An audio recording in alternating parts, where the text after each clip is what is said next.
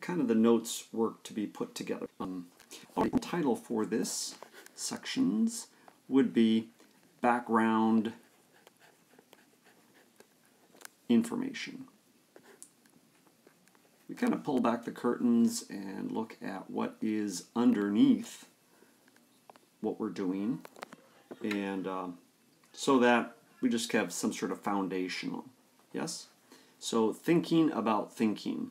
This is somewhat a lesson in logic, if you would, a little dabble, shall we say. All right, let's start off with our first term, deductive structure. What is that? A deductive structure is from something, we build something, right? So we're going to assume some things, and then we build on top of those a larger structure. That's kind of the idea behind geometry and behind a lot of different disciplines that you. So here's a little image I drew. So say you accept A and B as being true things. From them, I see a true thing, put that together and create, say, F. And finally, I could also take, for example, B. I could put it together with D and create something else called G. Right? So that's kind of the basis for geometry. We have different bases when you do this. Number one, we have undefined terms. You remember the first day we started talking about points, lines, and planes. It's really hard to define to you, but a point doesn't really have a good definition. These things are things that we just assume that they exist. Next, are assumed to be true. And finally, we have definitions. So then we build things, definitions.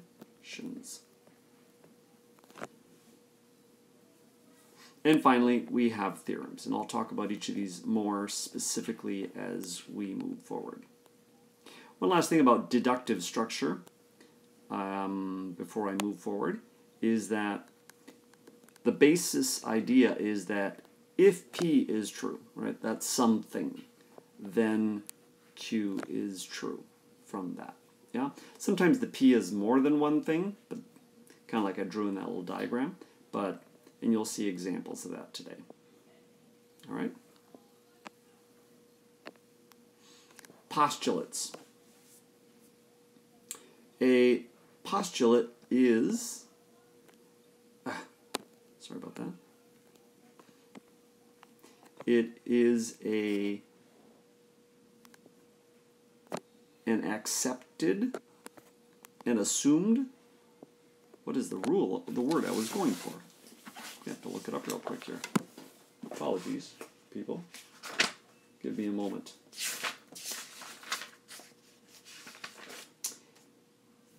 A postulate.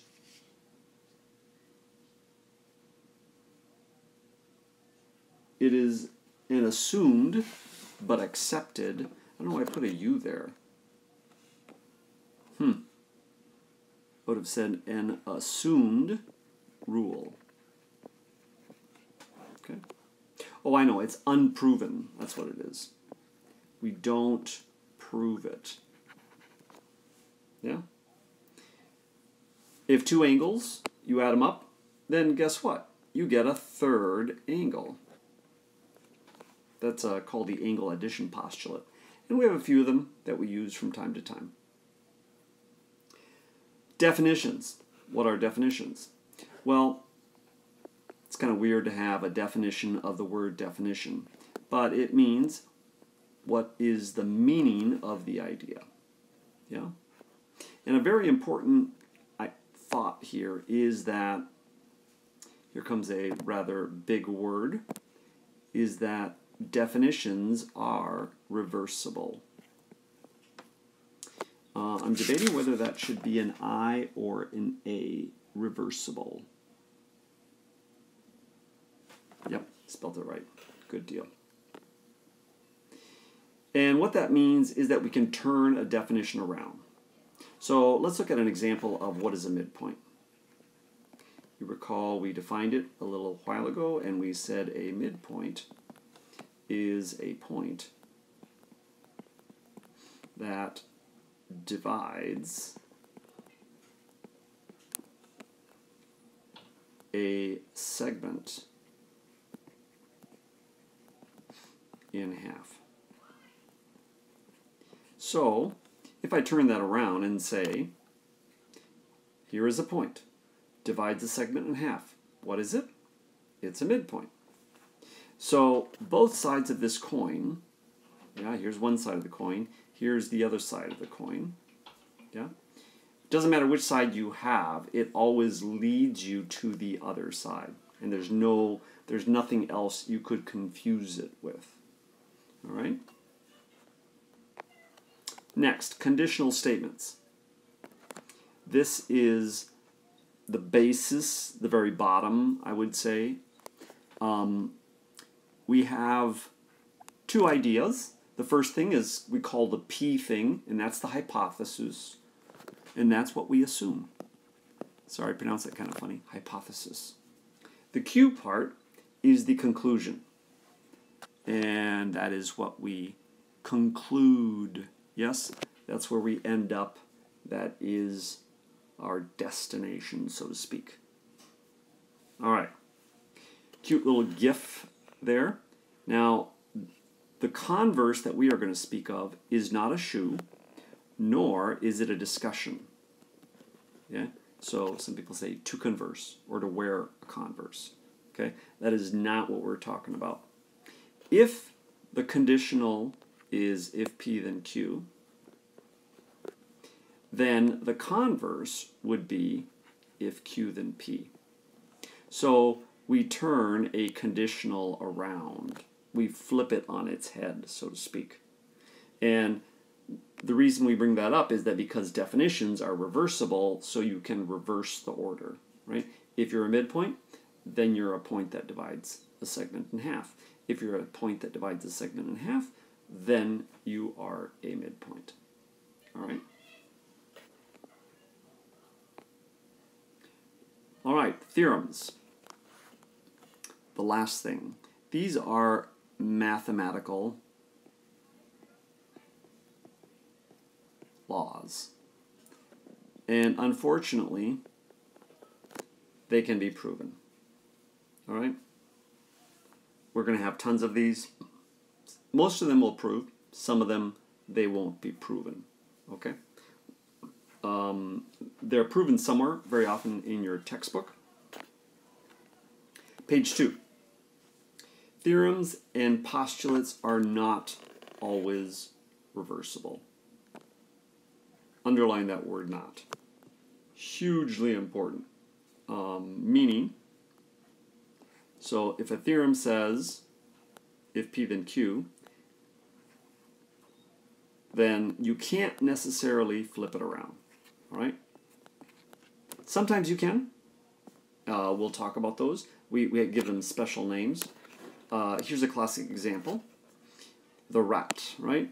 The right angle theorem. If you have two right angles, then they're congruent. Now, if I have two congruent angles, then you have two right angles. Well, we can clearly see that this last statement is false. This is not true, because you can be other measurements, right? So this is a scenario where the converse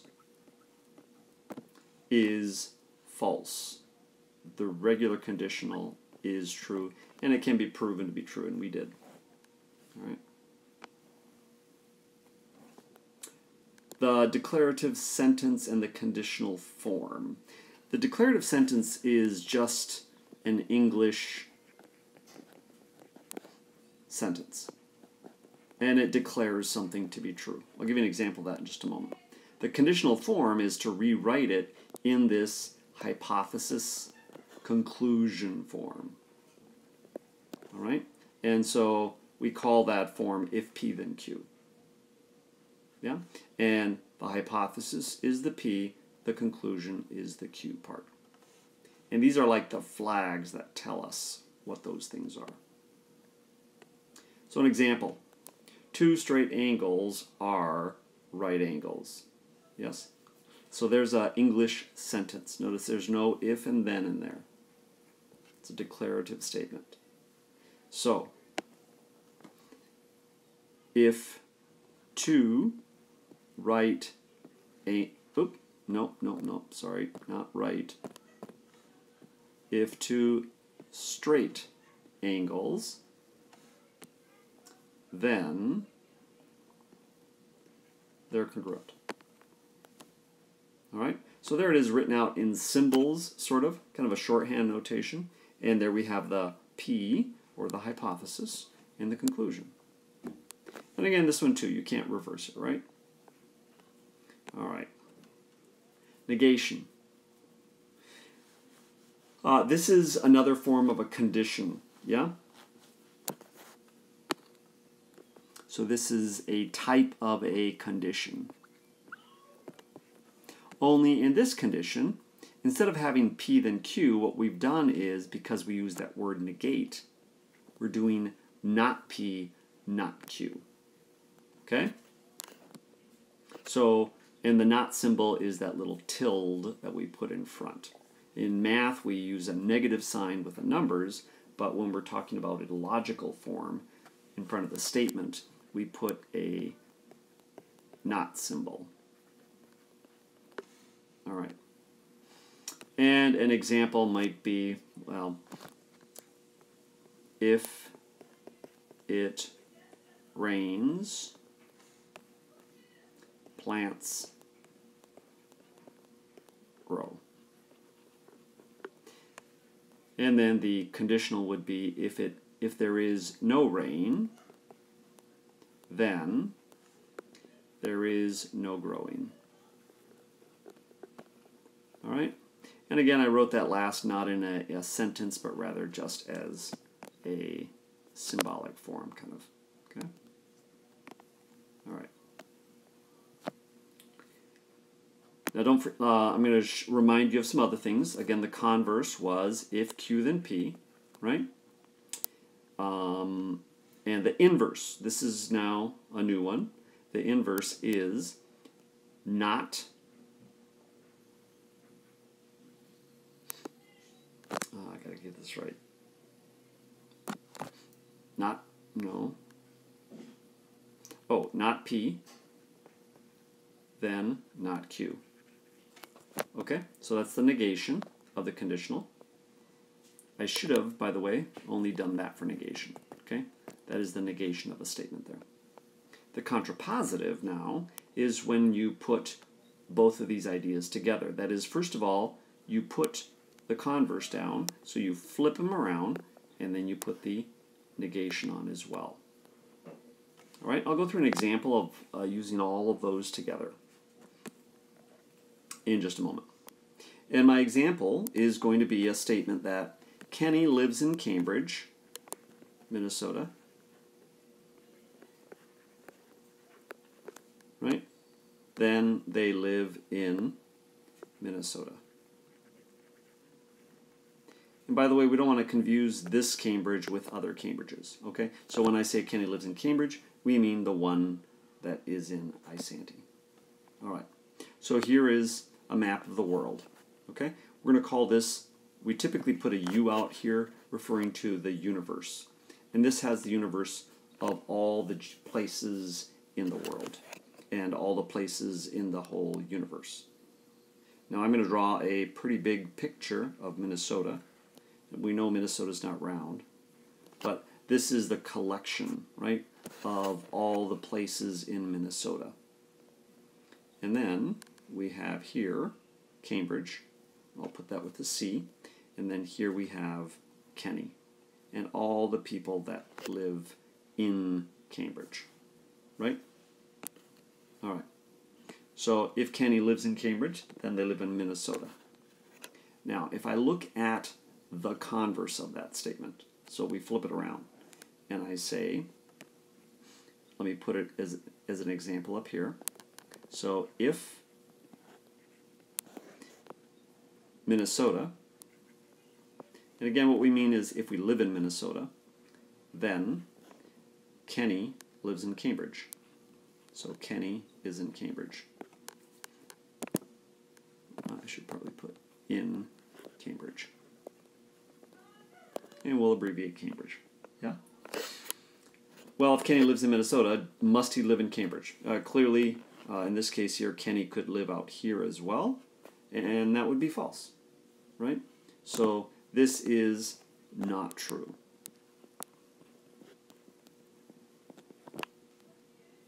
And by the way, all we need is one example to prove that something is not true. All right?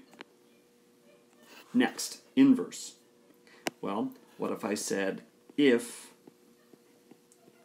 Kenny does not live in Cambridge, right? Then, does Kenny not live in Minnesota?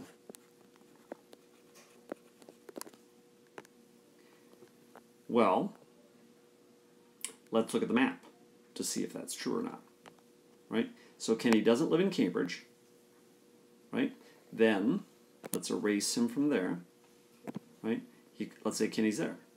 Well, then he would be in Minnesota, and that would make the statement false, right? But Kenny could also be out here, all right? So again, we found an example of Kenny not living in Cambridge, but then Kenny is in Minnesota, right? Now again, all we need is one example.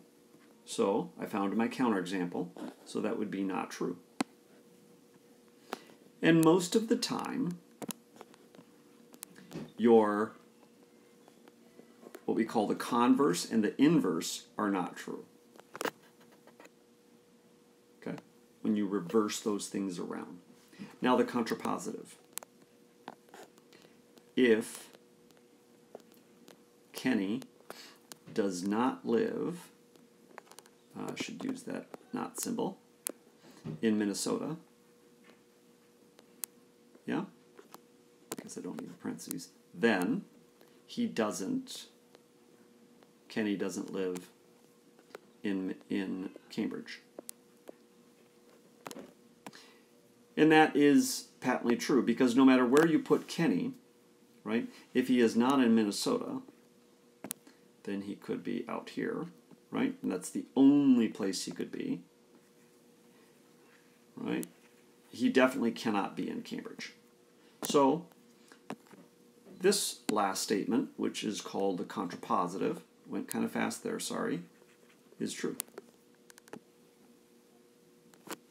All right? So there's a little Venn diagram showing that. And again, you want to write this out in front of each one. This one is typically false if your first statement is true, and then the contrapositive is true.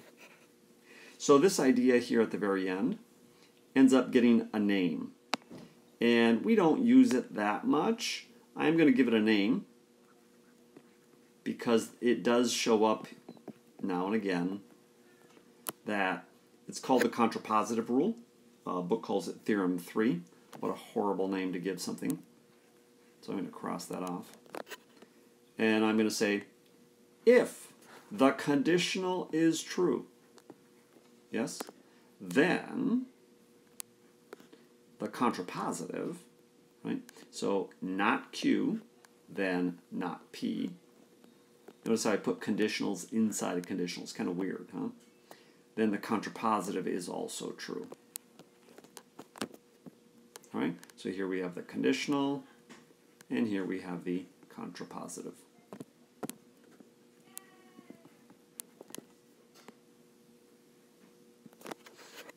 All right, finally, the rule of syllogism. It is also referred to in our book as the chain of reasoning. This is one that you actually have used before, and you might know it by different names than what I named it by. Chain of reasoning, I don't really care for that rule, this is probably a better one, though I'll give you another option here in case you've heard this. If you have a statement that says if P then Q, and we know something else, like if Q then R, right? Then we can conclude that if you begin with P, you must end up with R. And that's because Q is shared by both of these conditionals, right? It ends up in the conclusion of the first one, and it's a hypothesis of the second one. So an example of that would be all cars have wheels, right? So if I say, I'm not going to say it as if, let's erase that. Let's just start with all. Okay? All cars have wheels. So if you are a car, you have wheels. Mr. Larson has a car. It's kind of a used car, it's old car. Then we can conclude that, again, here we have the P, Q, Q, then R. So we would say Mr. Larson has wheels. Yeah? All right. So this is called a rule of syllogism. There are people who sometimes call it the transitive rule, and I would suggest you write that out. I do take that as an example of that, even though technically it's not. The transitive rule is something else, but we're going to run across this transitive. You might have seen it in algebra, and it's a good way to remember that one. All right? Well, there we are. That was the notes. Hopefully it wasn't too painful. We went through these 4 elements of our background structure and ended up looking also at some logical statements, including the inverse, the converse, and the contrapositive. Best of luck as you do your problems.